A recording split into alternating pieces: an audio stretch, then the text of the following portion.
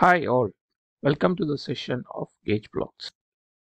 Gauge blocks are otherwise known as slip gauges or Johansson gauges or Joe blocks.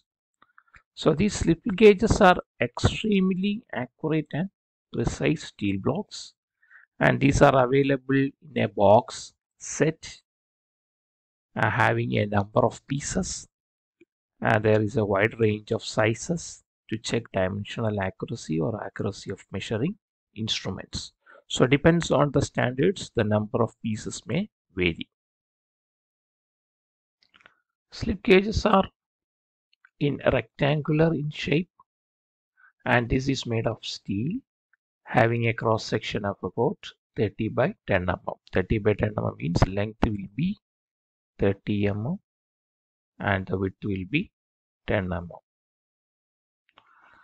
And by combining gauges selected, because we need to make a dimension by combining or stacking different numbers of gauges.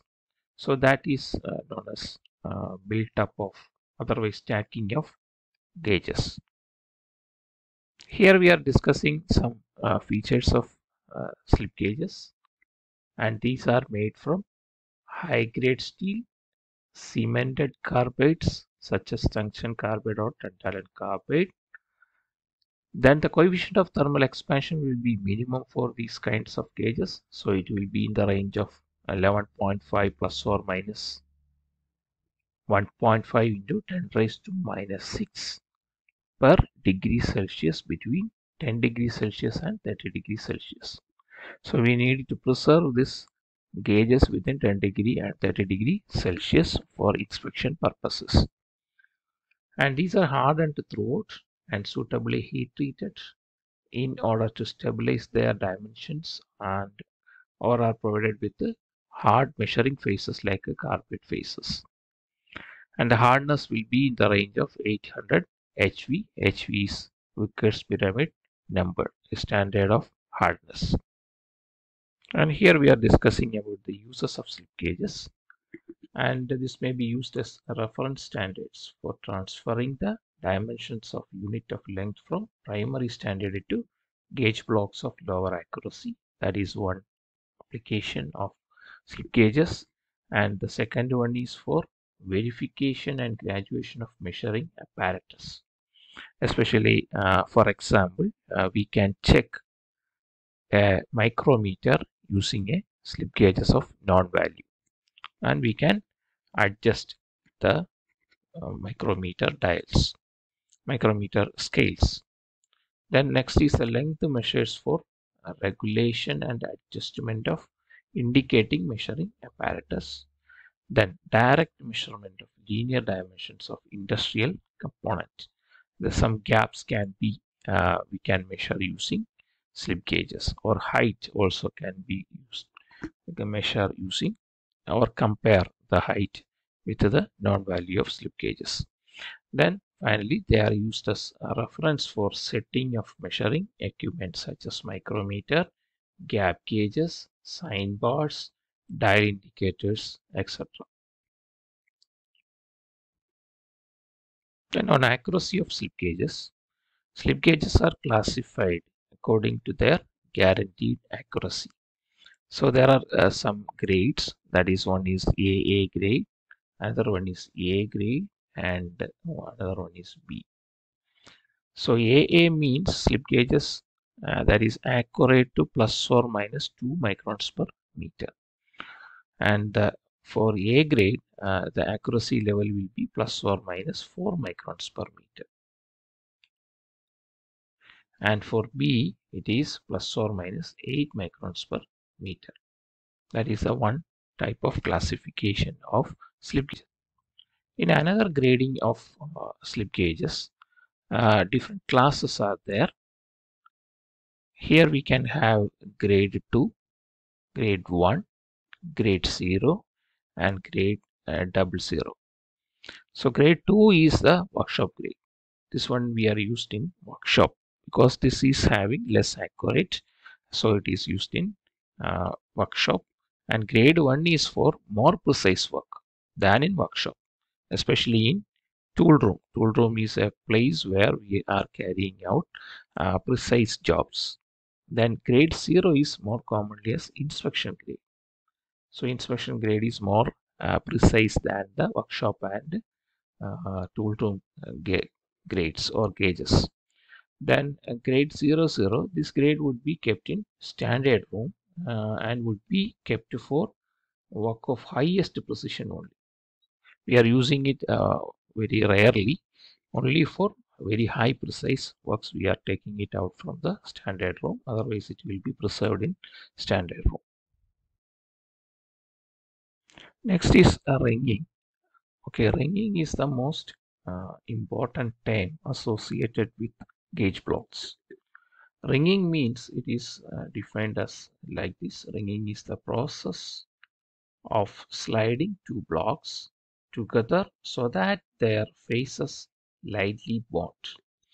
Because we need to stack the slip gauges. This is a slip gauge number 1, 2, 3, 4. These are of different sizes, and after stacking we will get a height h. Okay, so for the required height we are stacking a number of slip gauges together, and while stacking we need to eliminate the gap between the joints, because some small gap will be present in almost all the joining of metals each other. But in this case, these faces are very highly finished, so we can eliminate the air gap between them. Then only we will get the accurate height. Okay, so that process is known as ringing. So here it is explaining the procedure of ringing. So in ringing, we have to choose two slip gauges, and it has to be get perpendicular as in this picture. And we have to give a small pressure in between these two. That means it has to be pressed to each other with a moderate pressure. Then first we have to slide in vertical direction. Okay, one over the other. Then after making almost the same cross like this, then without releasing that pressure, we have to give a slight rotating movement in this fashion. So after rotating, what will happen? It will be uh, look like this. So two will be stacked like this. So by doing this, we can have a uh, what to tell. There is a bond between these two, and because of that one, that will be sticking each other. Okay, so that is known as ringing. So now we can tell that these two slip gauges are rung together. And here what is happening, this phenomenon of ringing occurs due to molecular adhesion between a liquid film and the matting surface. That is what actually happening in between the contact surface. The silicon or filtered kerosene is used as the lubricant. Okay, this liquid film, for making that liquid film, we are either using silicon or filtered kerosene. We are not at all using oils. Okay, uh, oils we may give some gap, so that will actually prevent the adhesion between the surfaces. So we have to remove all the oil from the surface, then we have to apply silicon or filtered kerosene between the surfaces. As mentioned earlier, the slip gauges are available in sets. So this one is actually an example of a slip gauge set containing total of 88 blocks, and it is interpreted like this. We have got one block of 1.0005 millimeter, and other ranges are also specified. It will be read like this. It is 2.001 to 2.009 in steps of 0.001, and there will be a total of 9 blocks and so on, and the total will be 88 block. So that is the idea of reading all the blocks in a set. Then this is an example. Okay, this is the dimension we need to make using a slip gauge for getting a dimension of 29.758 mm. So using this gauge block set, how we will make this one? So that will be explained one by one. So it is first we have to write 29.758. Okay, so we need to choose the smallest slip gauge to highest slip gauge. So the smallest will be, we know that we have to take from the second range, and that is started from 2, and we can have 008. So this will be our first slip gauge, and we have to deduct it from our required dimension. Then it will be 27.75. Okay, then we have to choose the second one, that should be from this row, and that will be 2.25. We can choose 2.25 because we can it is available up to 2.49 only. So in between 2.01 and 2.49 we can have a slip gauge of 2.25. So that is our second slip gauge. Again we have to deduct, so it is 0 and it is 5, and again it is 25.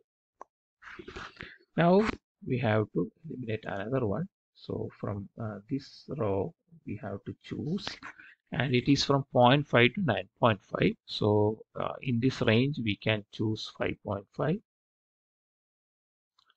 and deduct. So 5.5 is our third slip gauge. So that is again 0. Then it is 20. And 20 is available in this range, that is 10 to 100 is available. So from there we will choose the 20, and that will be our fourth slip gauge. So we have got a stack of 2.008, 2.25, 5.5 and 20. So this is how we are making the required dimensions. Thank you for watching.